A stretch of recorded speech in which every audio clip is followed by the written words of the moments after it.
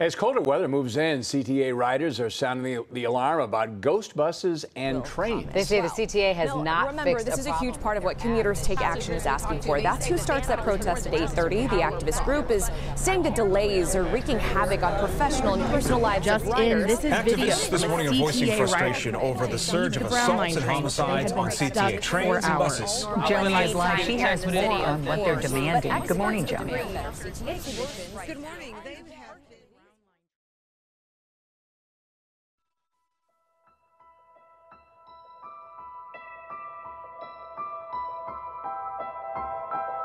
Ridership on CTA was declining before the pandemic, but then the pandemic hit and the lockdown orders were put in place and ridership just plummeted. The pandemic really fundamentally changed the CTA. What happened was that CTA was running less service and it was running less of its scheduled service. And meanwhile, the conditions on the trains started to deteriorate. Without a critical mass of people riding the trains, some of the uncomfortable and the negative parts of riding the train just became more apparent.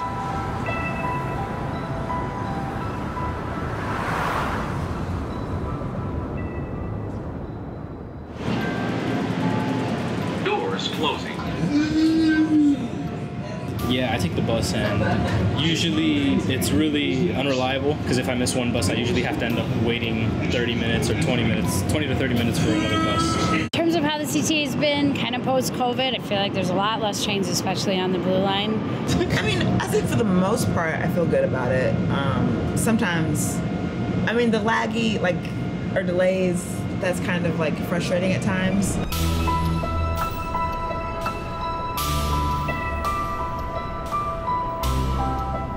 Before I add the train into my database, we check to make sure that it is actually a live train and not just coming out of scheduled service. I'm Brandon McFadden. I started a project in the middle of June to track the reliability of the CTA network. It started with just tracking arrivals and then expanded to tracking all 8 lines versus the scheduled departures. I will take all of those tables of data and aggregate them into a way that is usable to create reports. We can provide out information like how many trains arrived, whether they were within a scheduled headway or what the anticipated headway of the system is. And it also gives me the ability to determine how many gaps are occurring during different periods of the day.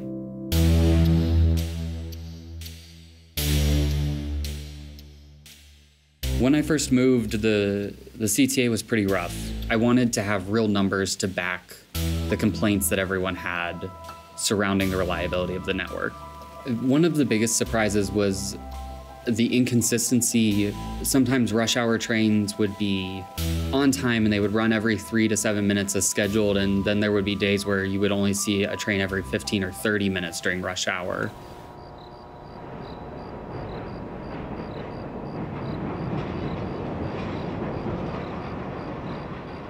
Activists have been very vocal on this issue, and they have really kept CTA's challenges at the forefront of everybody's minds. Can you give me a half second? I need to hand out these cards. I think the bus is going to be really late. If you guys ever get ghosted by this thing, you can tell us right here. We track late and ghost buses and trains. If you want to take it. It says it'll come in 5 minutes. How often has it ghosted you? No? You guys are good? All right, cool. Happy riding. I just saw one pass by, that's why I was concerned. All right, good for you. Oh, they said that the bus comes on time for them. It happens every now and then. Commuters Take Action was founded about 9 months ago by a group of people who were extremely frustrated by the CTA's lack of service, their unwillingness to admit it, and their unwillingness to share a plan for fixing it. Raising the issue always helps. In this case, we raised the issue. If you can't express your feelings negatively about a transit system, then the transit system is not going to know that you have negative opinions and they're not going to commit to changing. I hope they don't mind. This should last a nice long time under this awning.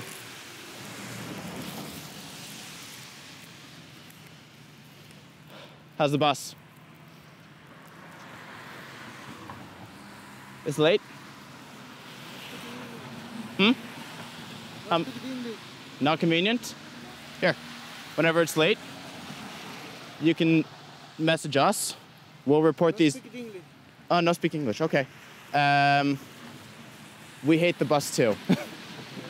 No te amo el bus.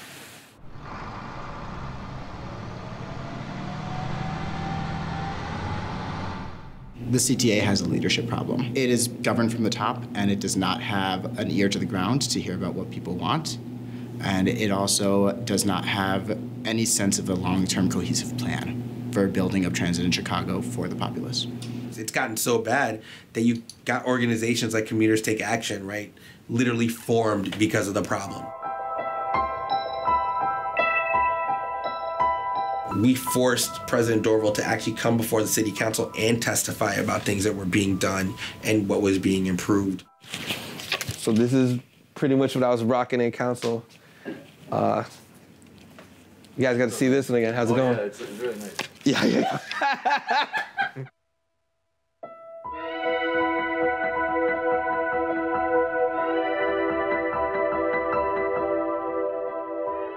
I think that there have been examples of the president not showing up to meetings, not wanting to speak out, not being as transparent as is necessary to improve CTA. We had to push really hard to the point that I had to dress up in a Halloween costume to bring attention to the fact that our president of CTA was not showing up and in effect ghosting the whole city.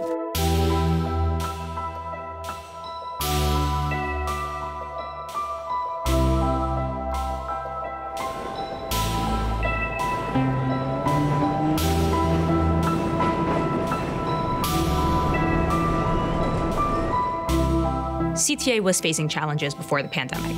Ridership was dropping.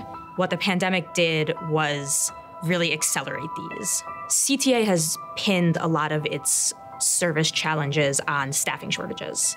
And so because of that, CTA has actually adjusted its schedules to try to match how many trains they can run and how many buses they can run to the number of bus drivers and train operators that they have.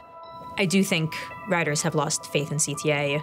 I hear from riders who get frustrated by long wait times and give up and take a rideshare to work.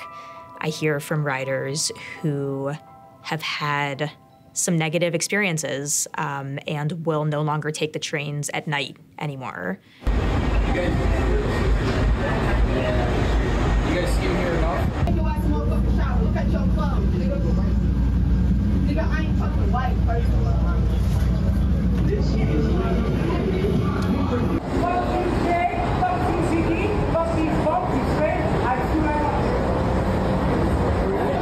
I usually don't feel as safe riding the CTA at night because there's just a lot of people. You don't know who you might run into. Yeah. Especially as women, I think that's tough. Right now, it's the best transportation. They do need some security on the train.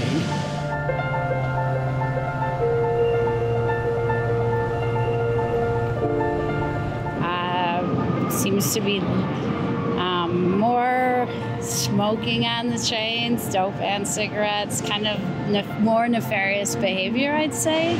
I do think that, if I was younger, if I was female, it may be a little bit more concerning to be on the train. I don't think the ridership I don't always feel as safe as I used to. Yeah, I know there are a lot of complaints right now about the CTA going around. I know it's it was a really big thing, and the mayor was talking about it when they were doing elections and what they were going to do about it. But I don't really have any issues with it. I like it.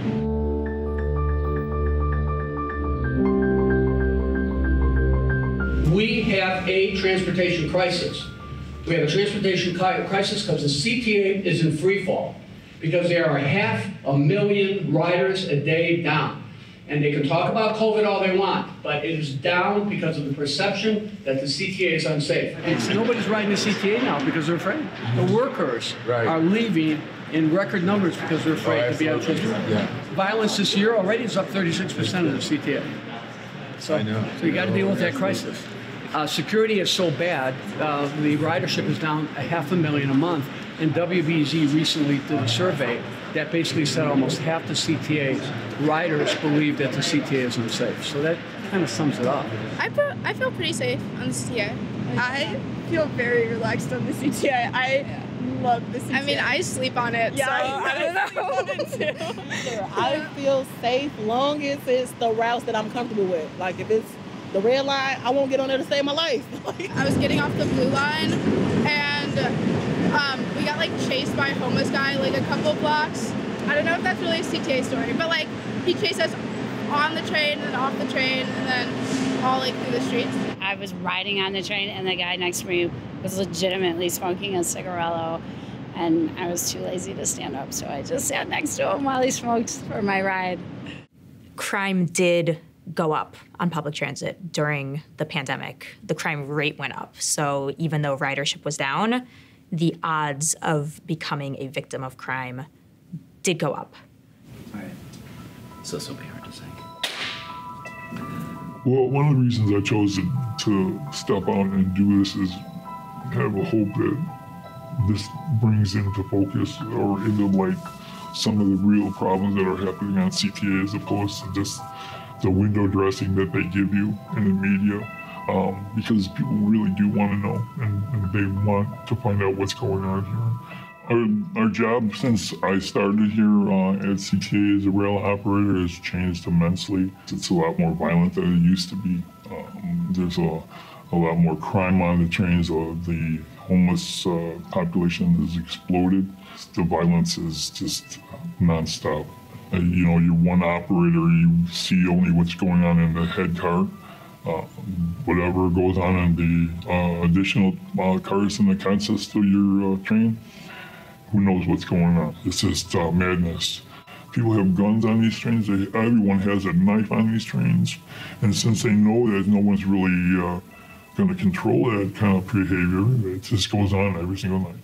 You have individuals who can't arrest and have no law enforcement powers, basically walking to stations and generally running away when people are attacked and people are being molested, when seniors are being assaulted.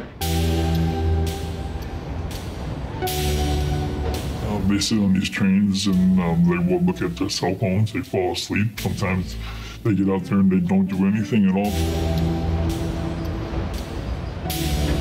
You know, I hear a lot from riders who see the unarmed guards, you know, kind of congregating in train cars or on train platforms, and they're an extremely noticeable group of people.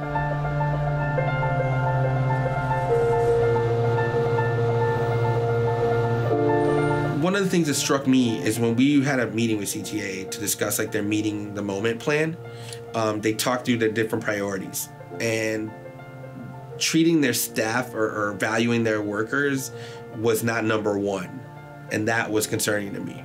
We're just a number. You know, we're not respected at all as far as I'm concerned. And so right now CTA is understaffed, they need more people, but people aren't going to sign up for that job if they don't think it's a job you want to have. Valuing the people that actually are doing the work in a way that makes them feel like they're valued and incentivize others to sign up for that job, I think is number one. People aren't coming to work. They're calling off. They don't want to come in because of all the pressure that we have out there now. You never know when something's going to occur, and you'd like to know that when you got to work that you're going to be able to go home unscathed at the end of the day.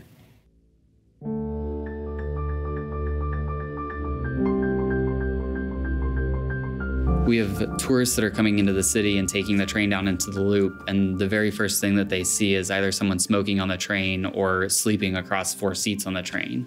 Every single car has homeless people laying in the seats. They're virtually living on these trains. We need to have teams that actually develop relationships to provide solutions for folks that need it. And if you have that constant presence and you got a transportation system that's constantly working, it is safer by proxy of that. I had a bad experience on the O'Hare coming back from Las Vegas. It was like a lot of homeless people that were doing like needle type of drugs. Yeah, it's been okay because I've never had any problems with it. I've lived here 33 years, so. And it was kind of scary. You know, they would walk up to my face And I was like, I was totally frightened, and I would like never want to repeat that experience again. Because I'm never riding it late at night, and I'm generally paying attention to what's going on around me, so. You know, like, you definitely have to pay attention to your surroundings. I think that's the biggest thing, is just like personal safety.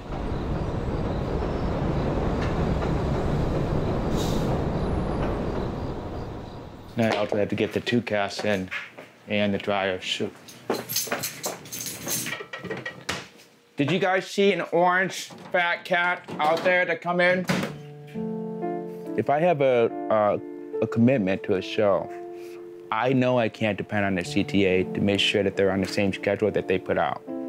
I know I have to leave at least 30 minutes earlier to make sure I get there kind of on time. People need the ability to get from one end of the city to the other. They need the ability to get to their jobs, to get to their families, to get to all of the places they need to go on public transit. From an economic standpoint, transit, especially like good service in transit, is necessary to get people to their jobs. It has environmental implications. It can help with pedestrian and cyclist safety. Hey, how you doing?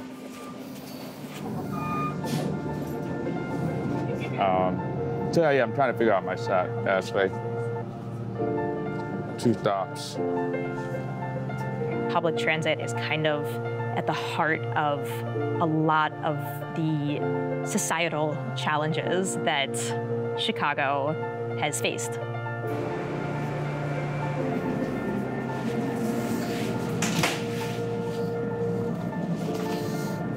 And Western. Priority seating is intended for the elderly and Can I rely on them for security? No. Can I rely on them to be informative? No. But I can rely on them getting me home. We're a world-class city. We need to have a world-class public transportation system so people from everywhere want to come and visit and understand how great of a city Chicago is. Thank you.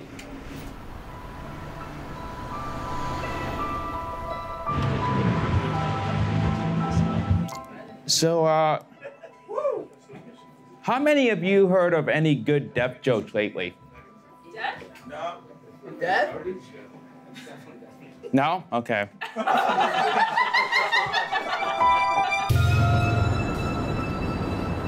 I hope it keeps going. I've been seeing headlines about changes, and I don't know what those changes are, but I hope it, keeps going and expands and is more convenient for people who need it even more than I do.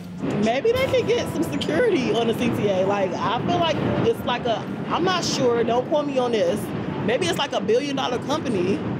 Maybe it could be some security on there. Really, just the amount of time we're waiting for trains, if that was addressed first, I think everything else will sort of fall in line. Overall, they do a pretty good job, but they need to get their ridership up. And the only way that's ever going to happen is if all this burglarizing and the horrible stories we hear all the time until that gets cleaned up. But if they get that all cleaned up, I think they'll have people coming back. We wouldn't be here if it wasn't for the fact that CTA wasn't operating the way it needs to. I wouldn't have to wear a costume to bring that sort of attention. And my hope it would be bringing this into focus where, the new mayor and whoever it happens to be would clean this up and make it a job that it's a joy to go to work for again, as opposed to what it is now. I think my hope for the future of CTA is that the agency can provide frequent, rapid transit service that works.